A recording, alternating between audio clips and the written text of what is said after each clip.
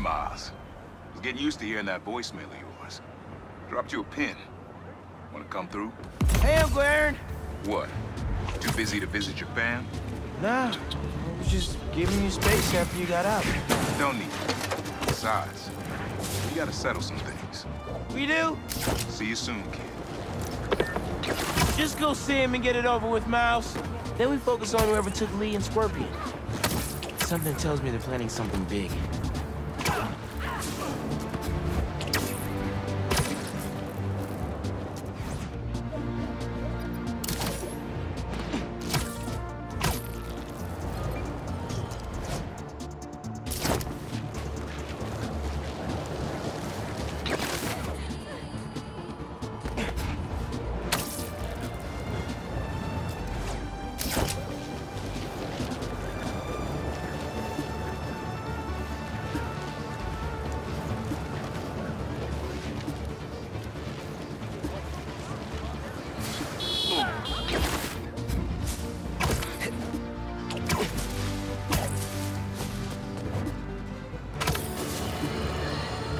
Another day, another disaster befalls our beautiful city.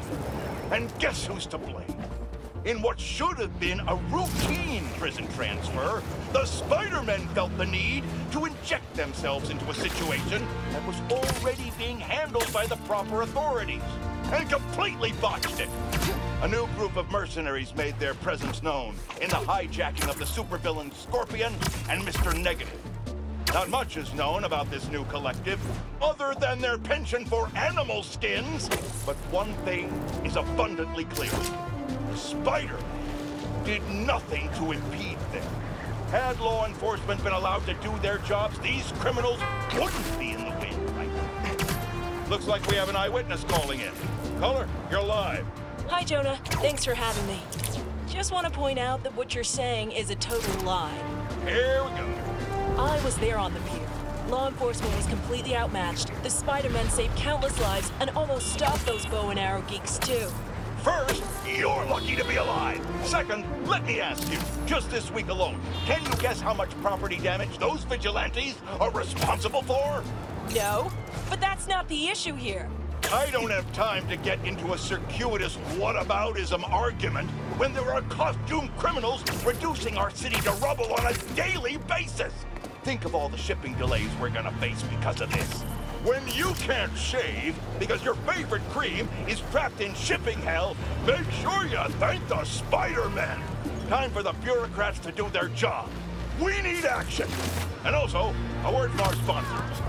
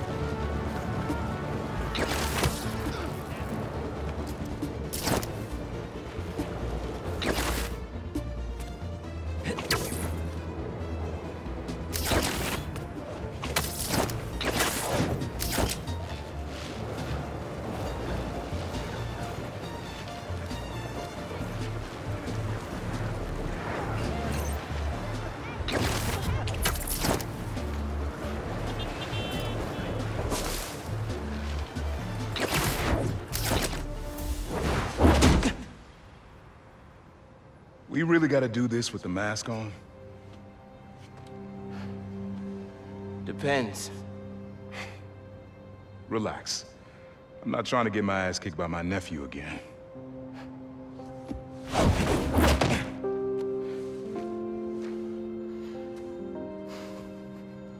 Your dad used to give me that exact same look.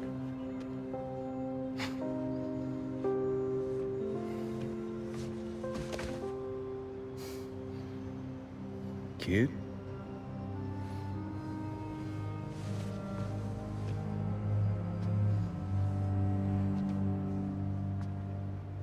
Martin Lee.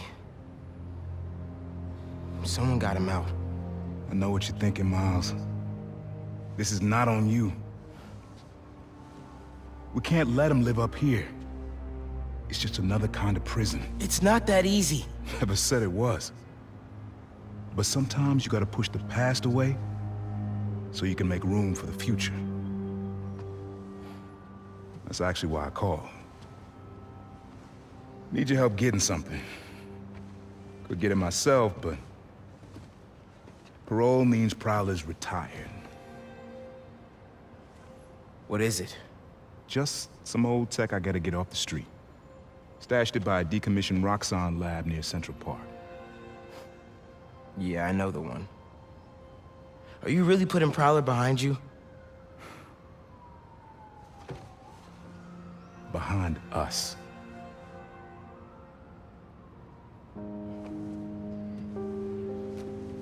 You getting something? How did you... And Miles, that Lee business? Don't be stupid. Yeah.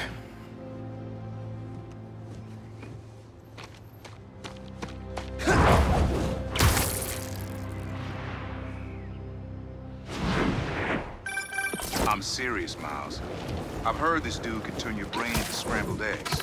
Leave it alone. Now, what else is going on with you? Our school? College? What you like? I don't know. So there is someone.